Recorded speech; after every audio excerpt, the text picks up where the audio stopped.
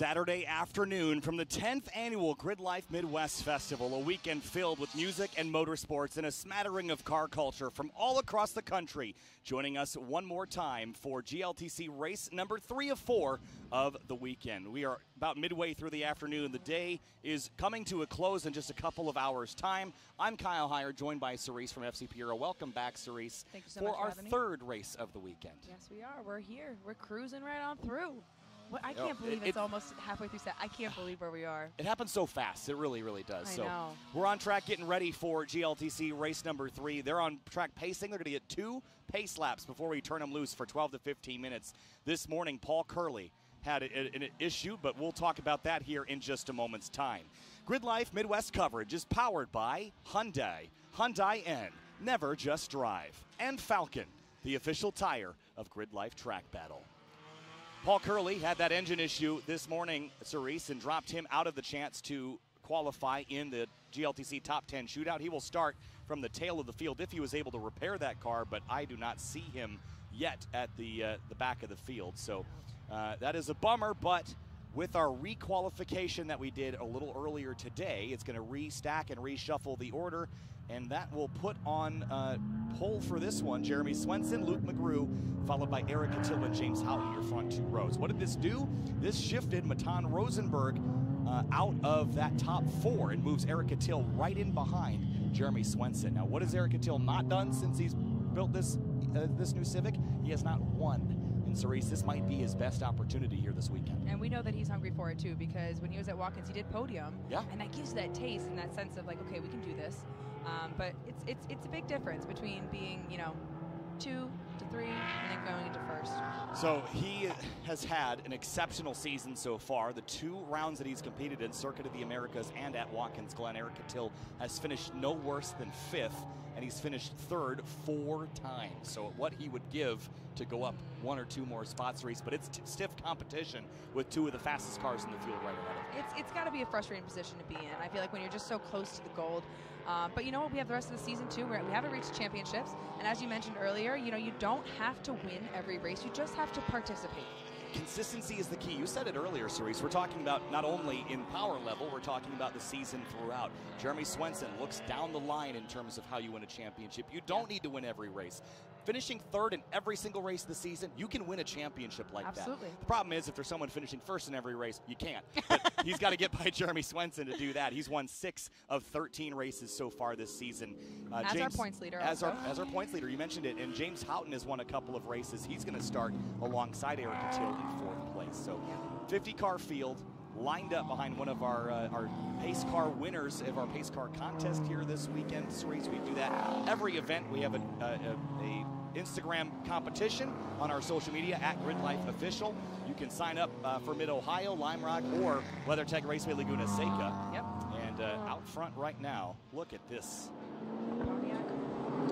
Yeah. Is it 3,000? I don't know. I'm not. But if you guys are coming out to any of those locations, definitely give it a go. You never know. I mean, this is a very unique opportunity. We have Mike Cohn out here that drives all of our pace cars, and what a special privilege that is for him. But consistency, like you said, in many areas of racing. I have been a pace car driver a couple of times, and it is really intimidating. Yes, you have an entire fleet, in this case 50 cars behind you, and even though it's a pace lap, correct me if I'm wrong, is there still a lot of pressure? Well, yeah, I mean, as far as from the pace car driver's perspective, you have to hold a constant 45 miles an hour. There are a couple corners on the calendar that are not 45-mile-an-hour corners. Sure. You have to stay consistent. You also have to make sure that you got the field under control, that you're making the appropriate radio communications. And for the drivers, this is your biggest butterfly moment. And let's be honest, these drivers get butterflies, Cerise. There's a lot of pressure. Oh, yeah. There's a lot on the line. They invest their life into this. This is their hobby, but it's thousands of dollars to be here, Cerise. Yeah, And I mean, even in what we do, and no matter how many times you do something, when you care about the end result, even coming onto live stream or doing reporting, I still get a little bit of those jitters, but it's just because you're excited and you just want to get out there and do the best that you can, and that's what everybody out here is looking to do today. And as we mentioned before, you are racing against the competitors in your field, but you also are racing against yourself, and you're racing the track, as you mentioned. So there's a lot going through these drivers' heads at any given moment. So again, this field is set by the results from race 2, with the exception of the top 10 that re-qualified earlier this afternoon in the top 10 shootout. Once we go racing, we're going to finish this race and restack for race 4 with the same ordering. It's going to be by the race result, with the exception that the top third of the field in race 4 will be inverted on a random draw. So you don't know where you're going to be starting race 4. All I can tell you is that if you are the winner of this race, you will not start on pole for race number 4. That's the only certain thing here in GRIDLIFE Touring Cup race 3 and 4. Behind the safety car, stacked up, paired up very nicely now. They've had a couple of really good, strong starts. The goal in the series, the single-class sprint racing, short sprints, no contact. That's the expectation. We saw a little slip and slide. I wonder, oh, never mind. I was thinking of a different incident. I was wondering if Ronnie Vidoc had another issue. Oh, trouble for the 41 of James Houghton. He's pulled off at the inside at turn 10A, well off track, but that car has had a mechanical problem, and that could be weekend destroying for James Houghton. Now he's rolling again, but we come to the green flags to race. Here we go, race 3 at GRIDLIFE Midwest. 10 years. And we're going racing again. Look at the start by Waldbaum, 3 across as they head into turn 1. Eric Jensen 3 wide into turn 1 as well. Big moments, big moves into the first corner. Catil, middle 3 wide. Look at them all span out through turn 1 and turn 2. Side by side, Luke McGrew now to the inside door of Jeremy Swenson. We're 3 abreast, 5, 6, 7 rows deep as we leave the corner. Catil battling McGrew for second place. What an epic start, Cerise, now down to turn 3. I just thoroughly enjoy listening to you comment to this. Here we go. We're coming around. Jeremy Swenson, now it was a bit of a somber win last time, but I don't think that that's phasing him this time around. I think that he's coming into each corner with pure intention. And look at Catil side by side with Luke McGrew. Running away from him. Here we go. As they did at Mid-Ohio Sports Car Course. Last year, they are door to door. Good friends here in GLTC, but McGrew clears Catil. He is on him. Catil is so hungry for it. Oh, let's see if he can come in on the next braking zone. On driver's left now into turn 7. If you can get around the outside here, you can carry pretty good speed. Look at Austin Hurdle up a few spots. Joel Morrison a big dive into 7 in the green S2000, but McGrew hangs on. Catil slots to 3rd, and Waldbaum up a bunch of spots into 4th. What a start. This is going to be a really interesting, these first 4, now Jeremy he's really kind of pulling away and he has that advantage, but this is going to be an interesting, with these 3 cars here in the front, I mean, this is going to be a race battle on its own. And as we progress through the race, you're going to see these guys section out, and it's going to really be them against whoever's in front of them. Luke McGrew a little wide there at the exit of 10B. Catil's going to talk. Oh, trouble, car off at turn 10B. And that is the 871 of Arimas Corrosas. That door is open. The right rear door has come open. He is in the gravel trap, and that will likely draw a full course yellow. So get yourself in line, because that would be the expectation here. Swenson leads, McGrew second, Catil 3rd, Waldbaum. And now we'll have to wait for the rest of the order to settle out as they cross the stripe here. I almost wonder if that was a little error maybe by someone on the team not shutting the door, if that distracted him. We'll have to get more information from him later, see what happened. I wonder if he just hit the gravel so hard that it just popped open. It's possible. But that was a quick stop there, but that's what that gravel was designed to do. We continue racing, at least for now, up the back straightaway towards turn 3. Swenson leads, McGrew, Catil, and there's another car off. Oh, that's 2 of them. It's Jason Saney. It's Jason Saney in the 73 car. He's also off. He's way beyond the sand trap over there. Let's see if we can see him from the aerial view. And there's another car off. This time it's on driver's left into turn 3. So more issues now. We're still looking at a dry track, so we're gonna count our blessings where we can, but let's make sure that nobody's hurt or. Well, that's what I'm expecting, that they're not going to just leave those cars down. We haven't seen a flag yet. I don't know if we're just waiting on them to cross that line. We're still waiting. I mean, again, if we don't get a yellow, it's fair game, race everywhere. But I'd expect there to be a yellow flag at one of these corner stations, and all that does, Cerise, is it means that you can't pass in that zone. There's that waving yellow flag. So that is just a local yellow, which means that you cannot pass in this zone. That's going to reduce the opportunities for Catil. There's the full course yellow now. Double yellow flags waving from the stations, and this is going to slow down the race. And that is another car, this time a red S2000, I think Salil Shukla, that is off at the entrance to turn 3. Oh, and looking there very good. That's a good shot right there. Is Saney. And that's a great example, like you were saying, the gravel and the sand is meant to really just like scrub your speed so you don't go flying off, which worked for one of them.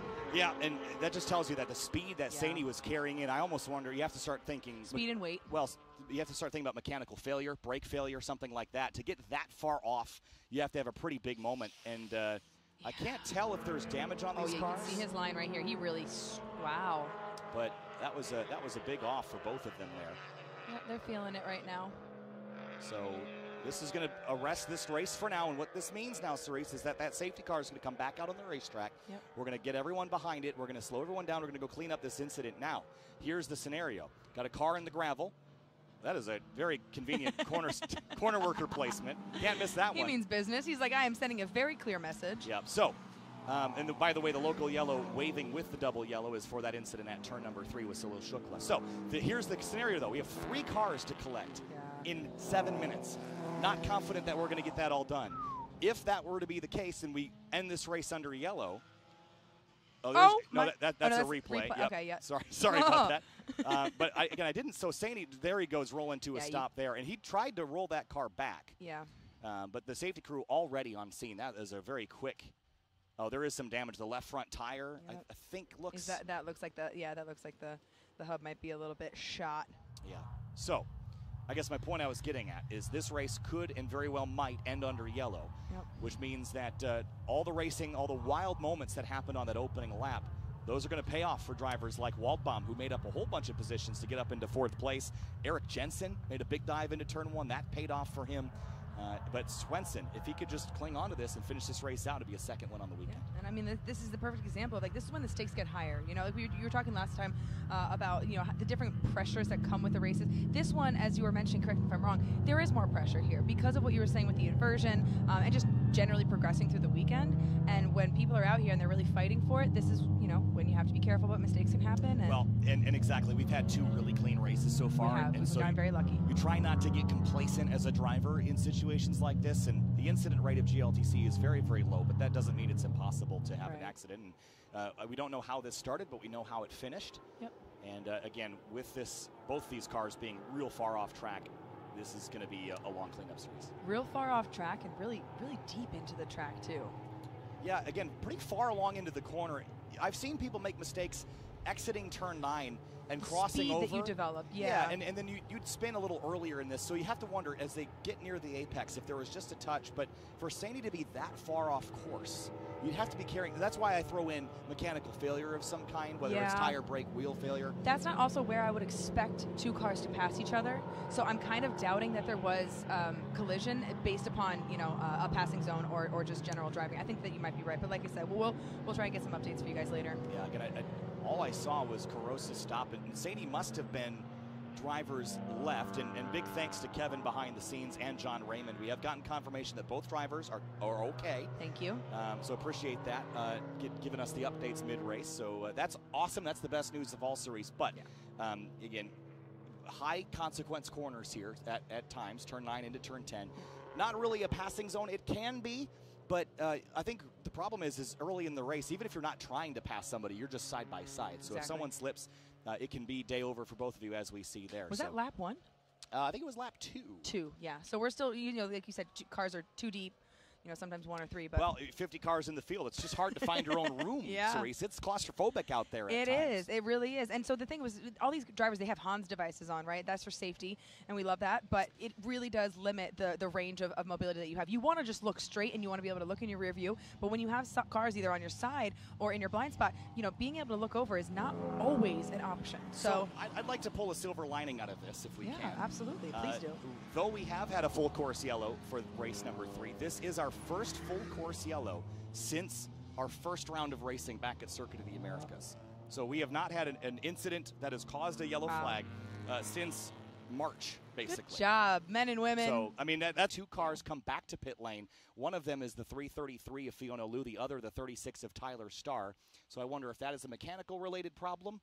But they have rolled back into the pit lane. I can just see out my side window there. Have we heard about any other cars having overheating issues in the last race? I have not heard any updates on that. So as far as overheating, I think the drivers were chasing how to solve that, at least for today. That is an expected issue. Like we were saying, it is really hot today.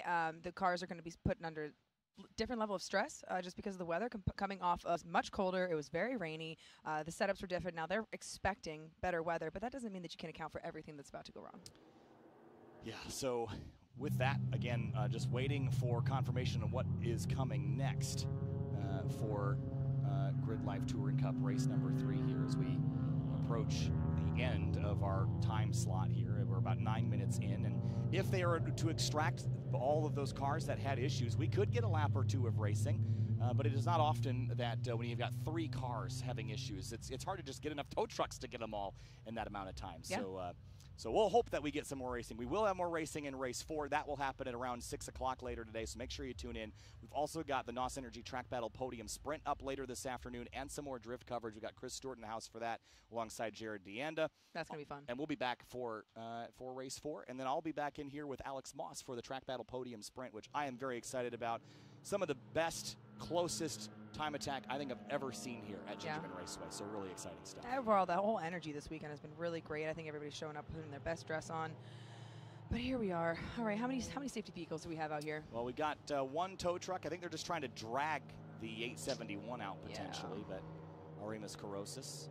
They've got a tow strap on him, and then they've got the flatbed for Saney's car. Now, there is, I can't tell. Wow, is that the damage? entire front corner? Just I think so. Maybe, I didn't see any debris on the track, so that's going to be, when they get that thing, hopefully on the flatbed, maybe we can get a better view from a drone or something like that. And that's Jason standing on the left there, and what a gut-wrenching sight that is. Yeah. Oh, okay, so the whole left corner of that Porsche is definitely torn up. So are we thinking there might have been some collision on that?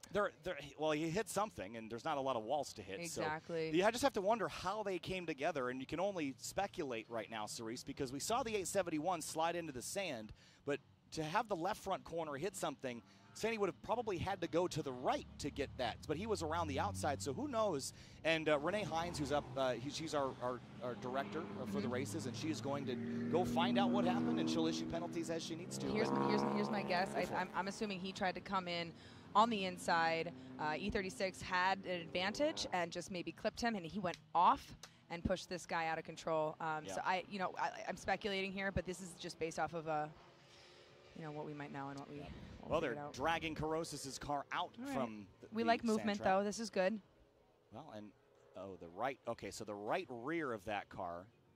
So now you can see the impact. The door. Right, so that's and that's why the door flung open. Yeah, so now you're seeing the puzzle pieces start to come together. Exactly. And So here's again. We talked about this with Katil. If you have a good cage builder, please go thank them. Yes, you're going to have to replace the door on that, but hopefully the frame will be fine, and the rails will be okay too, and you can just get back out there, put a new door on it, or don't, whatever. Our right rear suspension on that car also torn up, which that'll be an unfortunate thing to have to replace. But stuff that bolts on and off, that's good to see. But now the puzzle piece is fitting together, but of course we can't speculate beyond how that started more than Renee Hines will be able to. Yeah, those later. are not parts that you want to be disposable. No, and we do have in the rules for GLTC that all cars are required to have in-car video, and not just in-car over the hood. You have to have a camera that shows where the driver's hands are and see what their inputs are, so that that you make sure that everyone's doing the right thing. It levels the playing field. It makes sure that everybody can have a good, clean race, and it keeps accountability in check. Certainly. So, not to point any fingers or blame, but make sure that everybody just does their job. Yeah, and again, there's the amount of accidents we have is pretty low. I mentioned we haven't had a full course yellow in a couple of months, which is an unbelievable statistic. But you're always rooting for green flag racing, which was why Watkins Glen was so amazing.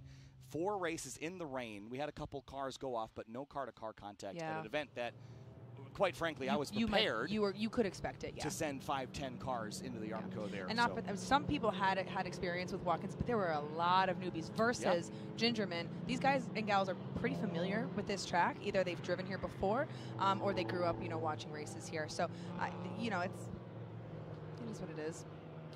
So with that, again, just for those that just joined, the update I have as far as how that incident, or what caused that incident.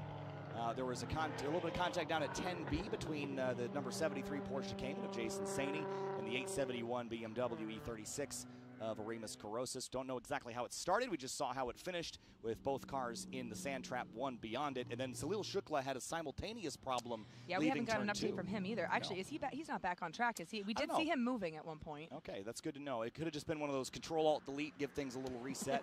Reboot. And there's the checkered flag now. So this race will end under caution, unfortunately, for GLTC race number 3, which will give the win to Jeremy Swenson, Luke McGrew, Eric Catil, Matt Waldbaum, and Matan Rosenberg. That's your top 5. Then Eric Jensen, Austin Hurdle, Zach Lavoie, Tony Marchev, and Ronnie Vidoc.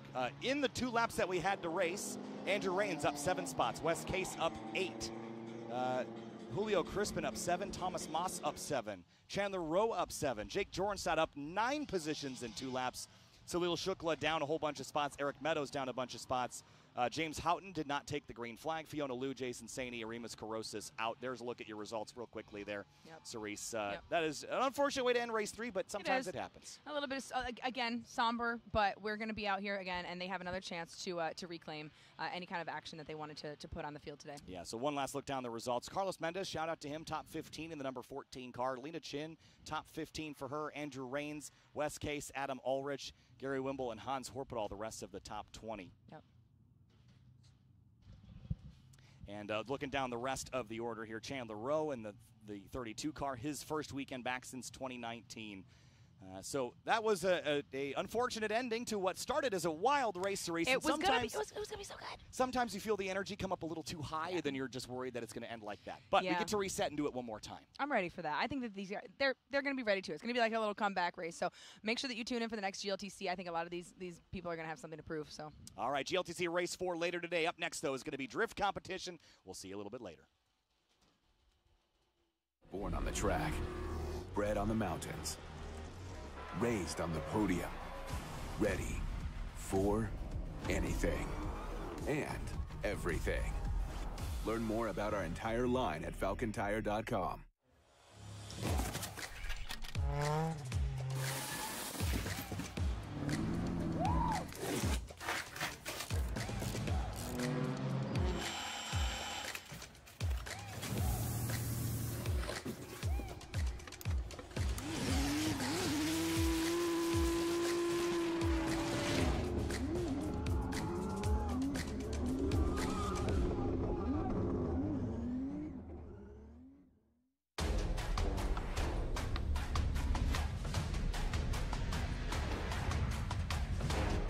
When you come to pit road, all 4 of you stay in the car.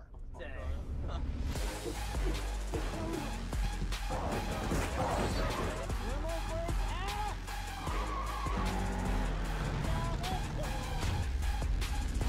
need that fire truck.